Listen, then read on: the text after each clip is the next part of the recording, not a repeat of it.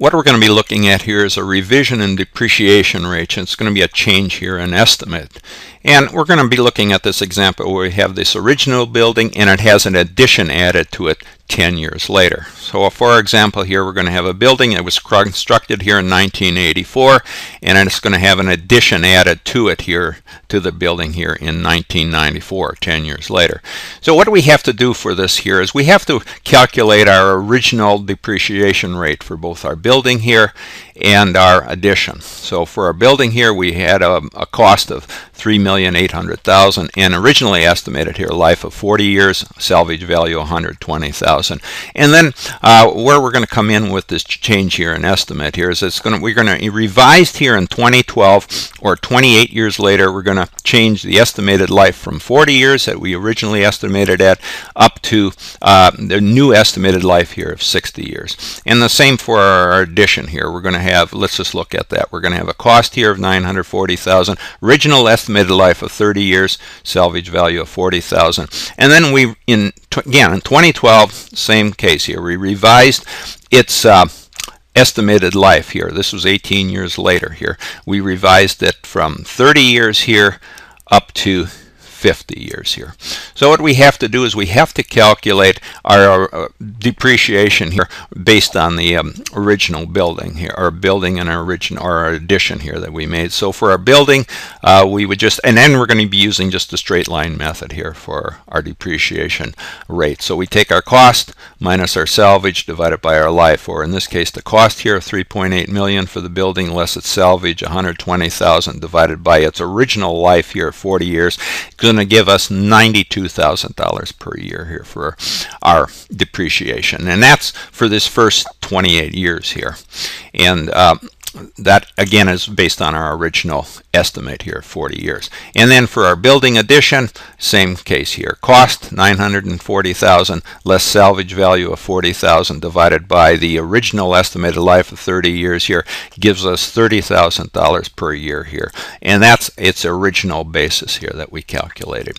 Now for we're going to look at our revised annual depreciation on this building. So what we have to do is we have to determine its carrying value here at the time of this revised estimate here in its life, and that's based here on year 2012. So again, we take our book value, that's really our original cost here of $3.8 million less the accumulated depreciation to date here, and again this is for our building, and that was remember we had $92,000 per year here on our original building here, depreciation times the 28 years here. This was 28 years. We took that for 28 years here, and that's going to give us $2.576 million. Subtract that here from the cost of $3.8 million.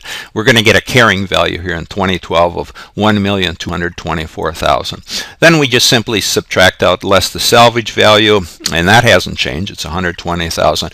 Going to give us our new amount here of book value here, or our book value less our salvage value, $1,104,000. So now we just take our remaining useful life. Remember, we originally estimated here to be 40 years here, but we revised it up here to 60 years here.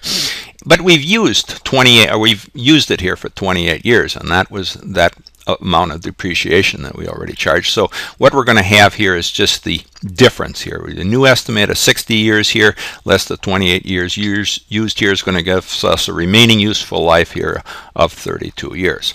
So what we simply do now for our revised annual depreciation, again on our building, we just take the book value here that we had minus the salvage value, and that's this $101,104,000 divided by the remaining life here of 32 years here. It's going to give us our annual depreciation on our building of $34,500. Now remember, the 60 years here was our revised estimated life. We increased it from 40 years here to 60 years, but we also used 28 years on this building. So this is how we calculate our new revised annual depreciation. And then the same thing for the annual depreciation on our addition here. We just take its original, for its book value here, we take original cost less the accumulated depreciation here for the first 18 years here. So we're revising it here at 2012. So remember, we had a depreciation here of 30,000 per year here,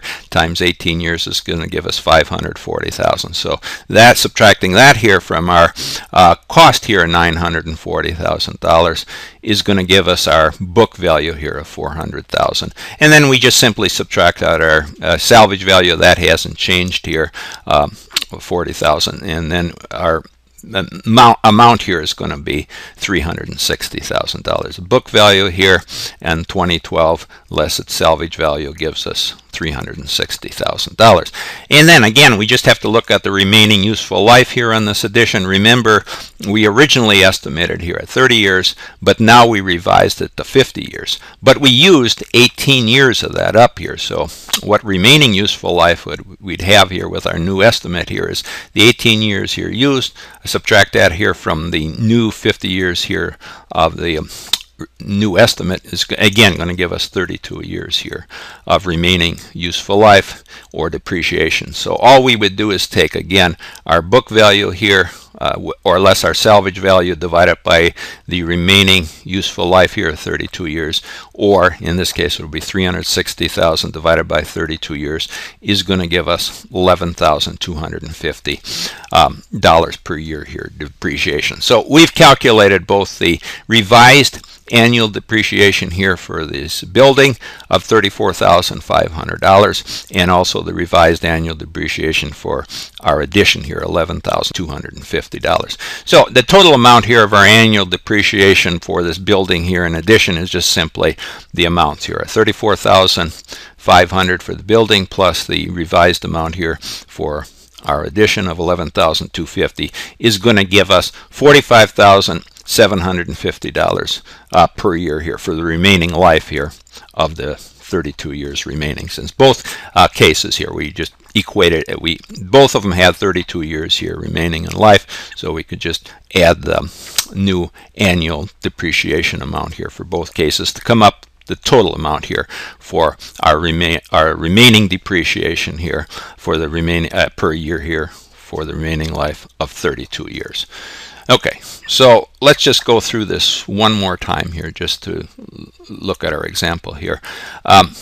When we're calculating our revised annual depreciations, in whatever we have here, we have to determine our accumulated depreciation that we had up to the date of that revision, and then taking that accumulated depreciation from the original cost here, we're going to come up with the new book value. And then if there is any salvage value, you'd have to subtract that out here to determine the new book value here less its salvage value. And then you just simply divide that here by whatever remaining years you have. So you have to look at how many years you had used it here up to the point here of your revision date here, and then you have to compare that to your new estimate here. So the difference between the amount used and your new estimated life in this case is going to give you your remaining years, and you just divide that into whatever balance you're sitting here between your current book value here less any salvage value, divide your remaining years into that amount.